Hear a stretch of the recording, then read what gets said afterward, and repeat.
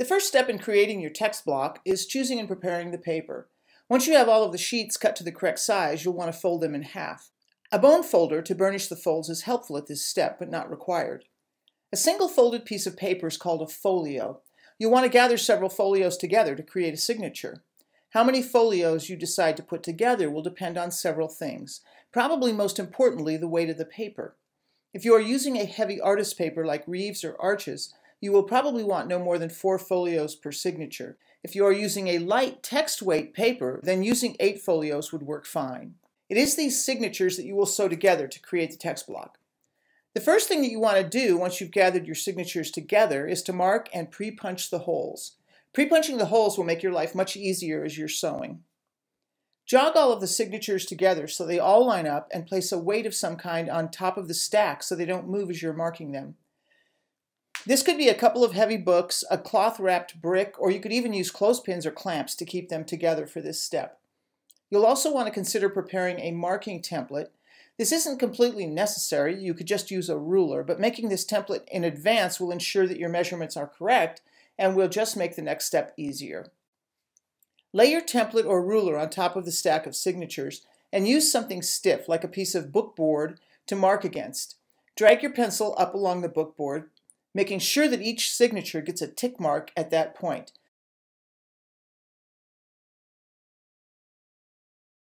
Continue along in this fashion for each mark, where you will make a hole to sew through.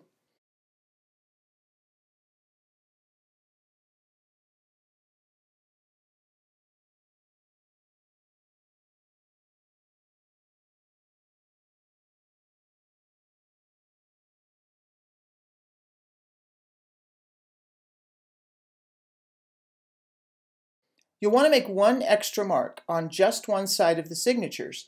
This will only be used as a reference mark, and you won't be punching holes through these marks on each signature. The purpose of this mark is to keep your signatures correctly aligned. It is very easy to get turned around as you are sewing because you'll be moving the text block around, but you want to keep each signature correctly aligned with the others, and this reference mark will help you do that. In the next step, you will pre-punch the holes using a sewing needle. To make the needle easier to use, you can give it a temporary handle by shoving the eye of the needle into a cork. This gives you something to hang on to. Jog all of the pages in the signature together and hold them tightly as you poke a hole through each of the marks you've made. Keep your needle as perpendicular to the pages as possible. You want the hole to be in the same position in each piece of paper in the signature so that they aren't skewed once you start sewing them together. Do this to all of the signatures.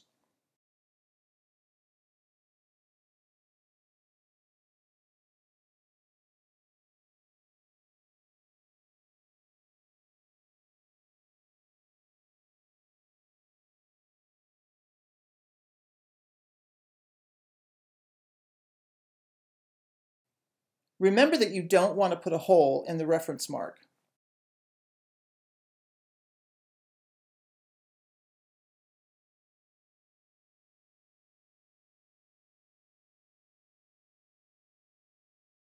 Next, you want to prepare the thread. The thread I'm using is heavier than I would normally use for paper of this weight, but I wanted to make sure that it would show up in the video. It's also been pre-waxed, so I don't really need to do anything but measure off the amount I want to use. A good rule of thumb is to start with 5 or 6 times the length of the book. You can always add thread later if this isn't enough, but this general measurement usually works. Using way too much thread just makes it difficult to sew. If you don't have pre-waxed thread, you'll probably want to run the thread through your fingers a couple of times to relax the tension, and then wax it yourself with beeswax. Both of these steps help to keep the thread from tangling as you sew and help to strengthen it. Finally, you can start sewing. Start from the outside of one signature and push the needle into the center of the signature. Pull the thread through, leaving at least a 3-inch tail behind. Don't put a knot in this. Sew out through the next hole. You don't need to pull the thread tight yet, but pull some of the thread through. As you do this, always keep the thread parallel to the spine. If you pull perpendicular to the spine, out and away from the spine, you risk tearing the pages. Go back in through the next hole and out through the next. You can pull more of the thread through as you do this, but you don't need to tighten any of it yet. You're just giving yourself enough thread to sew this first signature.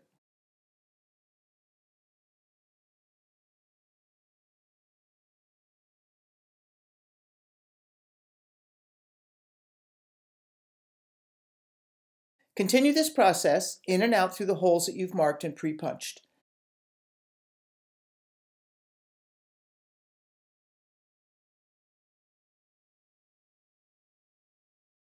When you get to the last hole, you should be on the outside of the signature. At this point, you will want to tighten the stitches. Make sure you have left a reasonable tail behind, at least 2 or 3 inches. Throughout this whole process, as you sew each signature, you always want your stitches to be taut, but not overly tight. Grab the next signature and align the reference point with the first signature.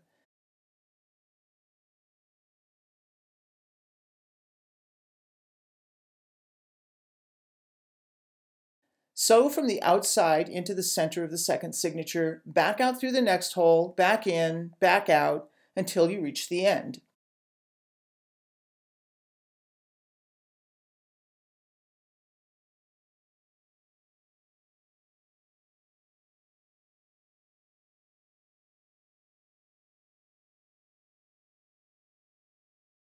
You should be back on the outside of the signatures at this point, on the same end of the spine where you first started.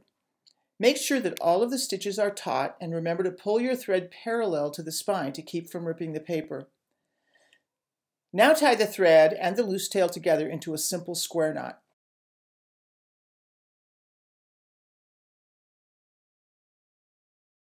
Make this knot tight but not overly so.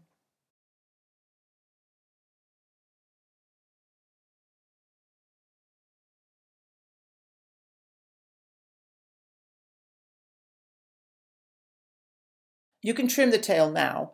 This will later be glued to the spine.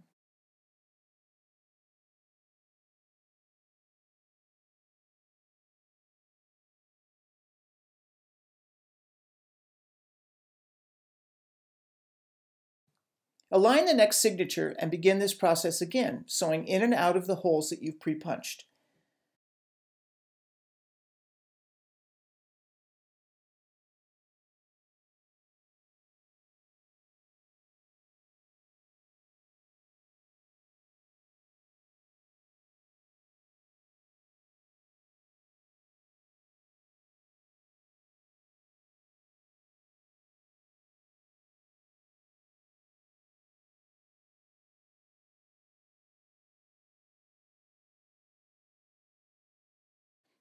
Once you reach the end of the signature, with the thread on the outside of the spine, you will make a new stitch called a kettle stitch to join the signature to the rest of the signatures.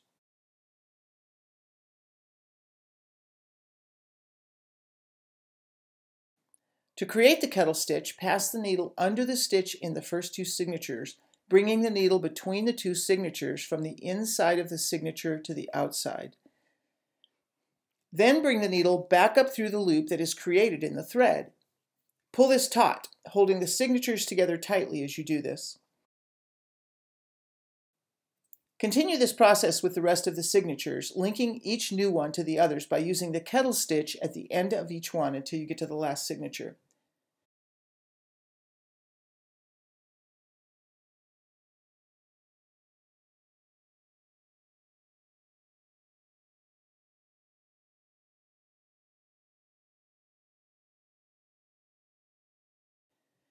For the last signature, create a normal kettle stitch between the previous 2 signatures, then create a second kettle stitch between the last signature you just added and the previous one.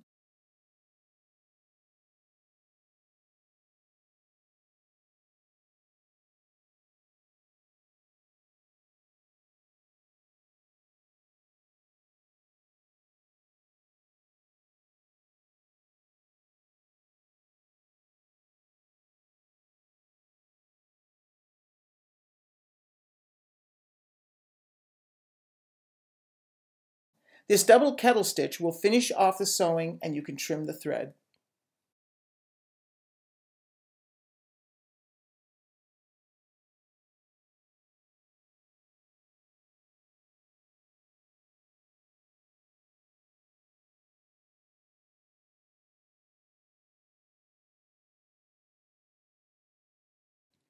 At this point, you've finished sewing the signatures together. In the next step, you'll want to glue the spine. Square up the text block and weight it or clamp it so that the signatures can't move around or shift. You can use a fabric-covered brick or some heavy books as a weight, or use clothespins to clamp the text block.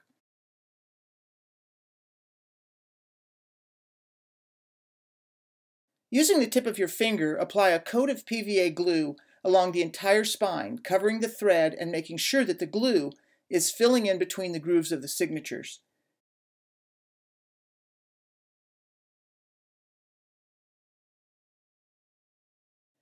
Wipe off any excess that gets over the edges. At this point, you can fold the threads into the grooves between the signatures and glue those in place as well.